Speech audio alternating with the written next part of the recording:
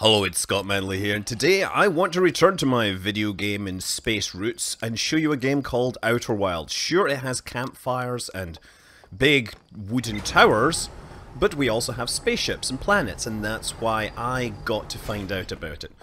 So this was originally released a few years ago as a student game, a final year project for a bunch of students, and well, you know, it caused a bit of a stir because it was a really rather small, beautiful little game that involved spaceships, which is why I play it.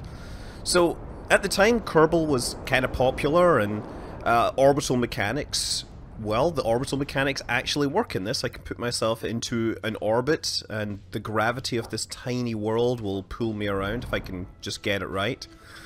But everything is scaled down, and I mean not by a little, I mean by a lot. If I target this here, Dark Bramble is 24 kilometers away, so you know, you can get there in a few minutes. That of course means that you're not spending forever building transfer windows or anything. You're just clicking and setting the autopilot. I'm sure you could do open transfer orbits if that's your thing, but really the thing about this is investigating what the hell is up with this little pocket universe. The game, as it was originally released, was a very small Unity project, but it had a bunch of planets that all had their own little weird mysteries. Now, it ended up going to the Games Developers Conference and winning the top award at the Independent Games Festival, which kind of surprised everyone. Nobody had seen it coming. I was surprised to even see it at GDC. Dark Bramble is, well, it's a world which is being, I don't know, it's growing out of a giant tree with thorns and stuff. And I'm just going to try and fly down and land inside this thing. Ooh, what the heck is in here? Very, very cool stuff. So after winning that, it then went on a crowdfunding site called fig.io. In fact, it was the first game to go on there. That was a crowdfunding site that was very specifically designed for investors to be able to not just back the games so that they could get a copy, but back the games so that they could actually share in the profits. This seems to have some sort of weird thing going on here. And I obviously backed the thing right away. I couldn't invest in the game. I wanted to, but I was not a US citizen at that time. Since then, it's of course... Oh, where are we? What is that light? Let's go and check it out. Ooh. Oh, goodness! Oh, dear. Well, of course, when you're getting into the deeps and you see lights, you should know that here be anglerfish. But the game actually is built around a loop where when you die, you go back to the start, everything resets, and this is actually part of the plot. Because as soon as you spawn into the universe, there are some things that are in a specific state. And your goal is to figure out why you're stuck in this loop. Actually, I don't know if that's the goal. I've largely presumed that since we're in a Groundhog Day situation, that you want to figure out what's going on using the powers that have been given to you. Getting my suit on, jumping in my spaceship, and getting into space because I want to find a world where the time is actually really important to figuring out what's going on with it. There's my world here, there's the planet, and that's the Atoll Rock, that's our moon, that's Dark Bramble, and this here is Ash Twin. So Ash Twin is basically a binary planet, and when you start out, one planet is all covered in sand, very, very deep sand. But its neighbor is pulling in the sand because of the force of gravity. Here we go. Excellent. The Outer Wilds has landed. That's one small step for an alien onto a very small planet. Yes, it's a sandy little dust ball with nothing going on but this world above us. That's interesting. Usually when I get here, the sand is running, but maybe I've changed the universe, or maybe it just doesn't start right away. Go on. Show them your sand-sucking skills. Oh, there it goes. Wow. It's starting to pull the sand in. That's crazy. And so you can actually get from one world to the other if you like, although, of course, bad things happen. So I'm going to try and get out of here. Oh, get out of here. I don't want to get pulled over just yet.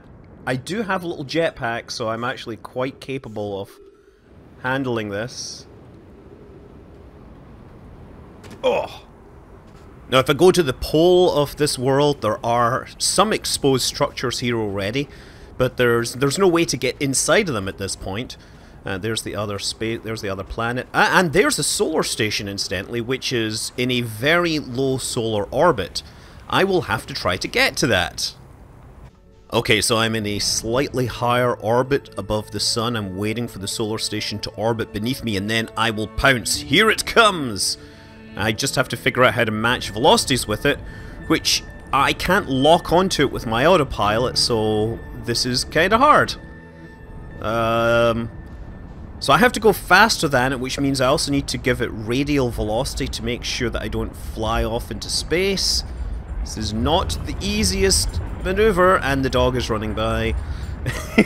Oh, nope, losing it here, losing it. Ah, darn.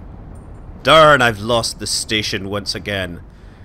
Obviously, I'm having to fly this by the seat of my pants, which is an experience that I don't often have to do in Kerbal, I guess. Okay.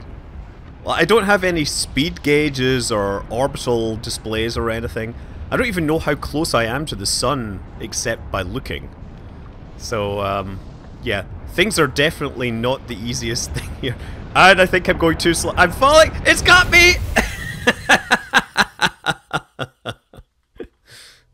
Time to reset once again. The Nomai bring me back from the brink and put me back at the start of my timeline. Okay, here we go, catching up. Once again, I've practically matched velocities, and now I just need to figure out if there's a place I can land. I mean, that looks like a landing site, doesn't it? I mean, surely that would be the most obvious thing, but how do you land when there's no gravity here?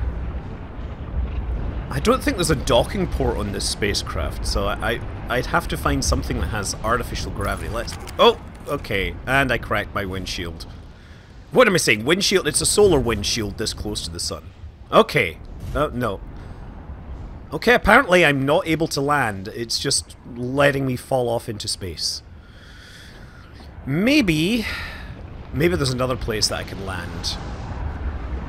Let's take a look. Is there something like underneath this thing? Do I have to land upside down? It does look like there's a structure there. In fact, that looks like a door. Do you see that? Maybe I should like EVA and try to get in here. It keeps on wanting to lock onto things which aren't there. Maybe that? Maybe I can land upside down in that. No! No, I'm falling into the sun! Don't fall into the sun! Oh, man. This is highly enjoyable in all the worst ways. The control system totally isn't what I expect. Roll control, I keep pushing the wrong button for roll, and or I keep pushing Q because I think it'll roll me and it makes me get out of my seat.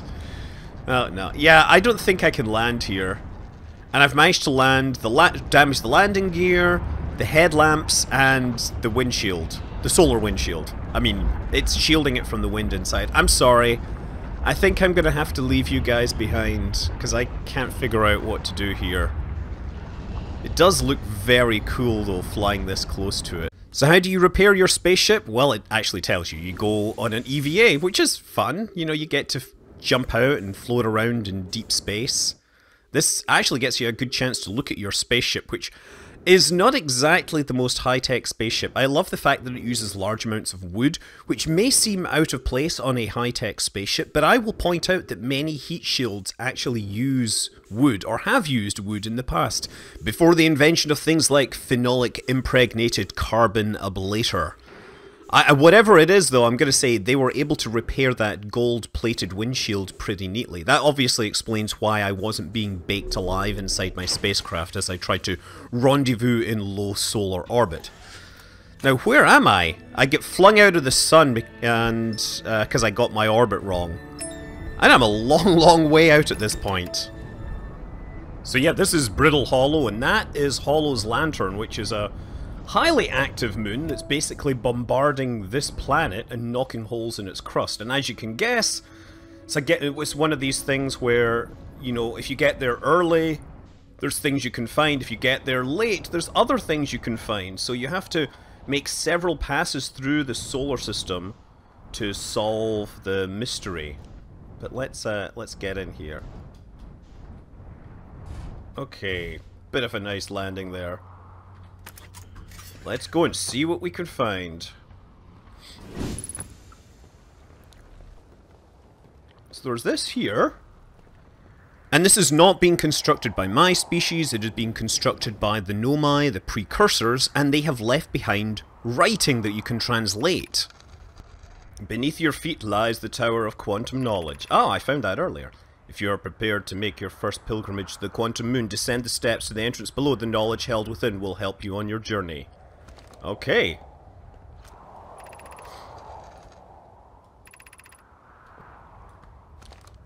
It's night, that's why I'm... Oh, it's this rock shard. You see, that every time I look away from it, it moves.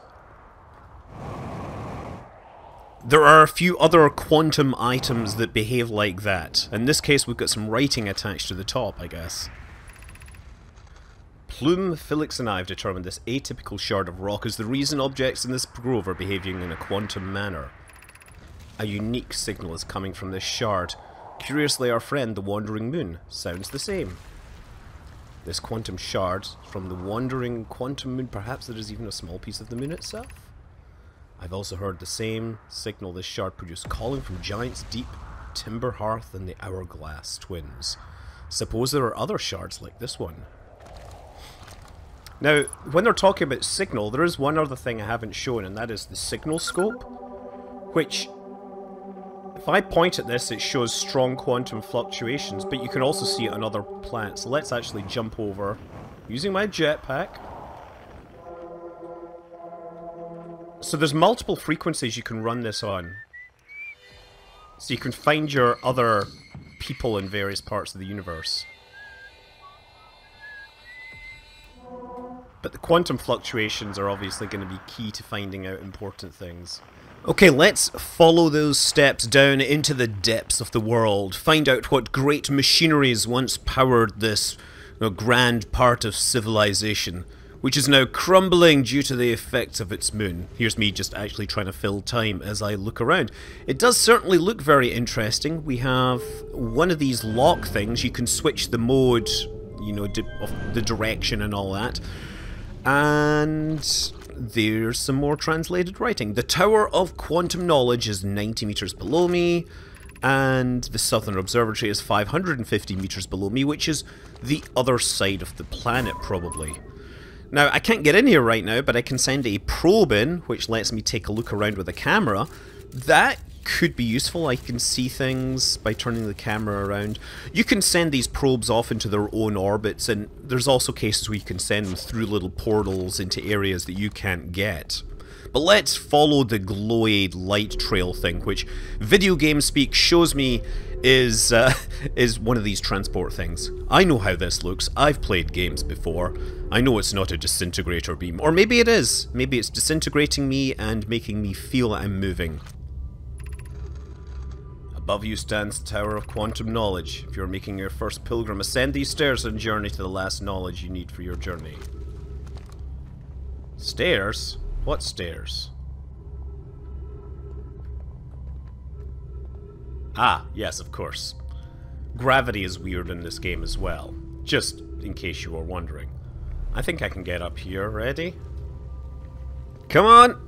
Ha! No, denied. Even the power of the jetpack cannot get me up here. This will be a conundrum I shall have to solve. But let's go exploring elsewhere. What is this, I wonder? The crossroads. Okay, let's try activating this. Ah! Let's follow it. Oh, that's pushing me backwards, so let's go the other way. Once again, flowing through this disintegrating moon. Where is the sun? Sun looks like it has a few minutes left.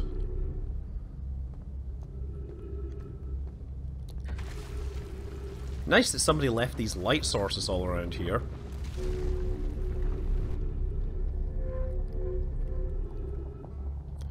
Oh, it's the black hole! And now I am shot off into deep space. That is something there.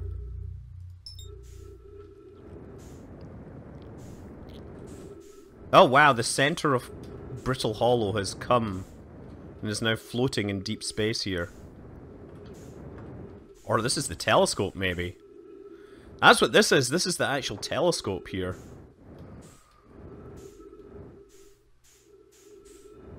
There's the comet that I saw earlier. Wish I had a bit more oxygen.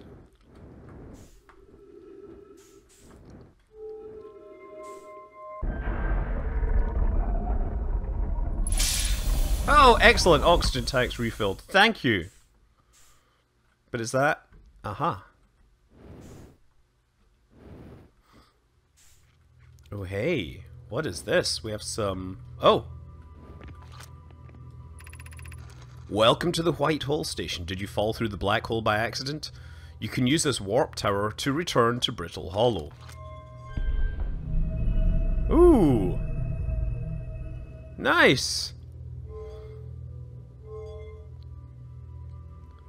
Is the star still there? The whole thing just seems to have started rotating. Wonder what that could mean. Oh, that look at we get the telescope moving. Whoa! Hey, I get teleported back. Excellent. Wonder where my ship actually is. Oh, it's 15 kilometers. Okay. Yeah, I totally went the wrong way. What the heck is this? I gotta figure out what to do with this. Oh, there's no my departure time, arrival time. I think my ship now fell through the white hole by the looks of things. Oh, I can refuel my jetpack here, that's good. The Hanging City. Oh, looks like that is a Nomai skeleton.